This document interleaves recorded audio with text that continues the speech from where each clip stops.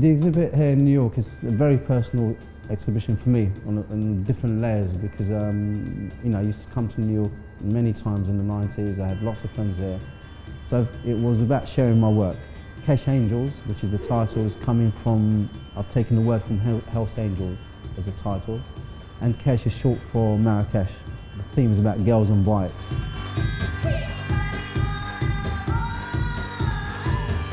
In Marrakesh is kind of it's a bike city. Everybody uses bikes.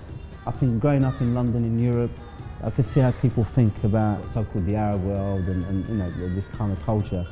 So for me, it was an easy subject to highlight. You know, when you see a picture with a Vespa, it kind of gives you a feeling of the city, of the style of the people, and you know, the country.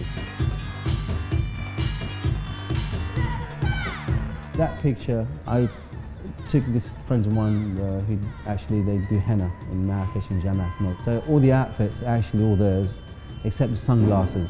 When I was shooting, you know, I would try to have fun. And Karima, who's doing the kind of pose, for me, she's strong. She does, you know, she's an artist. She does henna. She's a mother. She's married. And for me, that was the attraction to highlight this, because most people, when they see the work, they see the jalab and the veil, and they just stick to this idea. But really, if you scratch deeper, you're going to see something, you know, you're going to see a real person.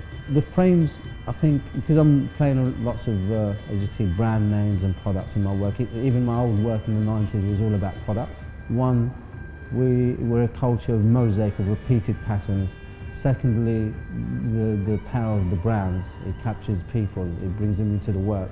It makes it a bit more fun.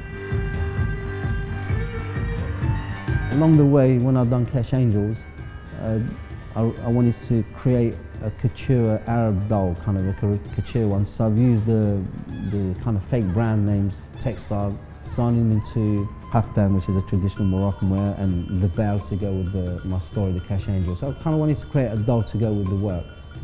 And then next thing happened, you know, these bikes that I get from Senegal. Again, they're made out of the cans which I'm using.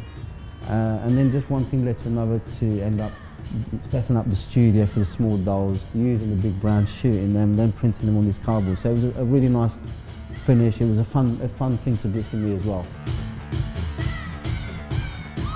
I'm not trying to give a big message here with the brands. I mean, I'm a 60s child, you know, coming in this world, in this kind of consumership.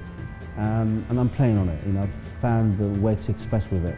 I hope my work can show my journey, you know, with the people in my photographs, with the people I work at Artisan. There's something that's truthful from me, though it looks maybe fun or, you know, pretty sometimes. But hopefully there's a hidden messages. It's showing my journey, my life.